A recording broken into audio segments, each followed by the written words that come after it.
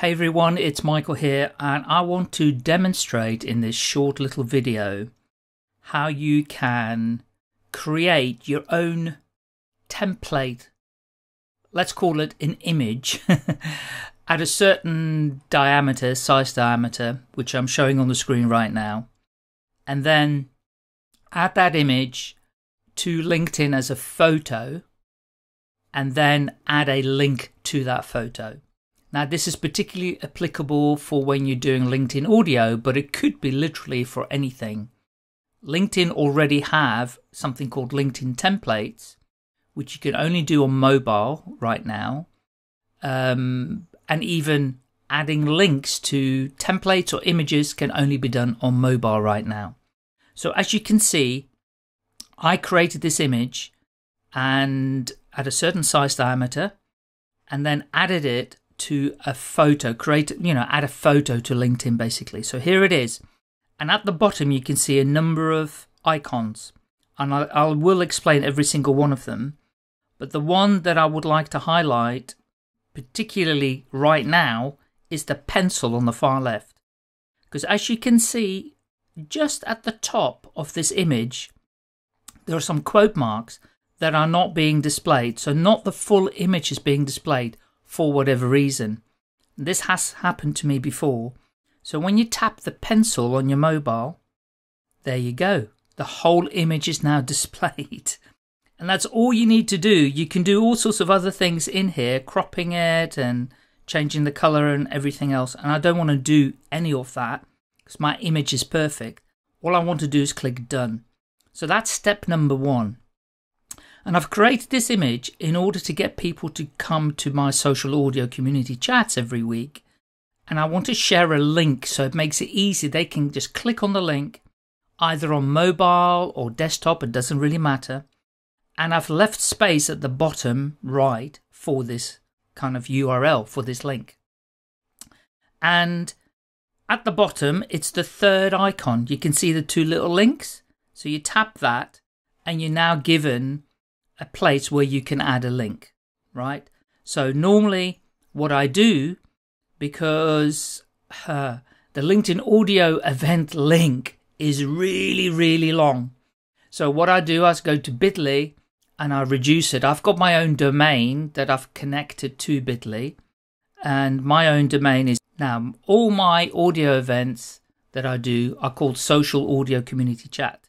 So I've started to shorten it, because it's too long a word anyway, dash, and let's say it's the one I'm going to do for October the 21st, right? And you put a link text in here, and you just say, join here. I mean, the text, I'm saying join here, but the text could literally be anything. Now, this event does not exist as yet. Right, so I have not created this event yet, so October the 21st isn't really live yet. But I'm just doing this for demonstration purposes, so I won't make this live, but I just want to show you. Then at the top right, you can see, I mean, why they couldn't fit this word in on the screen, I have no idea. It's only a short word, and it says done, but it comes out as D dot dot. There's 3 dots. E. Because it's D-O-N-E. I mean, done is only 4 letters, right? D-O-N-E. Yeah, it's 4 letters. My God. So now I've got that link floating right in the middle, join here, and that's obviously not the place I want it. I want it bottom right. So you won't be able to see this, but you just take your finger, index finger, and drag it down and place it at the bottom. As you can see, while I'm holding this link button, you can see a little bin has appeared. And if I'm not happy with that link, I can just put it in the bin, but I'm not going to do that.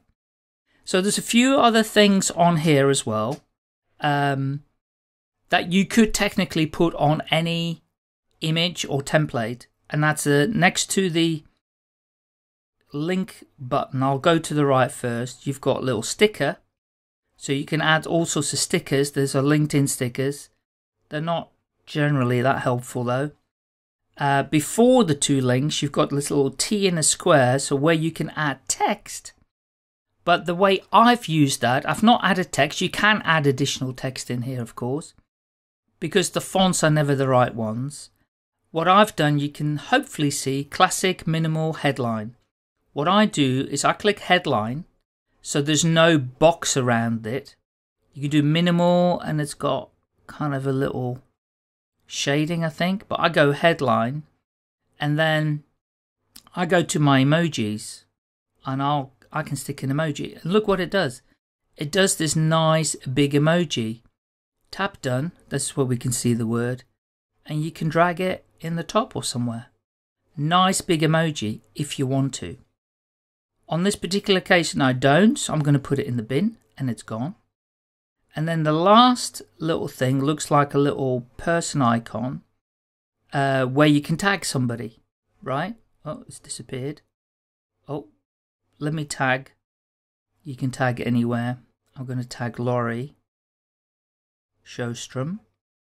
And yeah, you can tag somebody, right? So that's also a really cool thing to do. I'm not going to on this occasion, so I'm going to put that in the bin. So now I have got, I'm not going to tag anybody. Okay, so it's still wanting me to tag. Alright, I've not tagged anybody on my images before, so it's just typical. So if I just cancel that, I'll go back a step. And so we did the tagging one, which is the little person icon, and then there's the alt. So that's the description. So for people that are, you know, visually impaired or have certain disabilities, this is helpful for them to know. I'm not going to do that right now. And then I've got my link in. That's all I wanted. You know, it's really, really quick. For me, it's just two icons at the bottom. It's the pencil and the two links. That's all I'm concerned about for this particular image. I might use other things on other images or templates. Not for this one. You click next. There you are. Now the image has come out perfectly, the right size.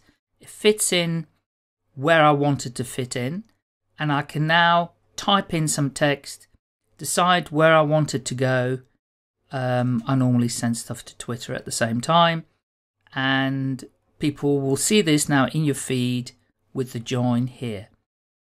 That's a long-winded way of explaining how to put an image up, your own image that you've created, add a link button to it. And what you can do, what is the coolest thing you can do with this, is once you have created this image and you've kind of added in some little bits of text on it to, you know, perhaps say the time and the day, which are really important, in different time zones sometimes as well. That's what I do. So I'm going to delete this draft. I'm just going to go to a previous post that I did. So I'll go to my activity, show all activity, go to my posts. I've got to scroll down a little bit where I can find, yeah. So here is the previous one I did 4 days ago, and I can now, and I've just put the day, the date, the time. Right, that's all I've done. And you've got the join here button. And if I were to tap that, you can see the link comes up for October the 14th. I click that now and it goes. You can see a little blip with LinkedIn that's not 100%. You can then go straight to the event. Yeah, there's something went wrong. This often happens now.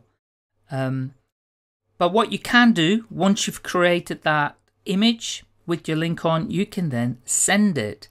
So I could send it to Laurie, and Laurie can oh, she's working on one as well right now. Laurie can just, you know, let me have a look at that. Yeah, I can now write a message, and what happens is that button stays clickable inside the message, and that's a really, really cool way of doing it. All right, that is the end of this particular video. Thanks for watching.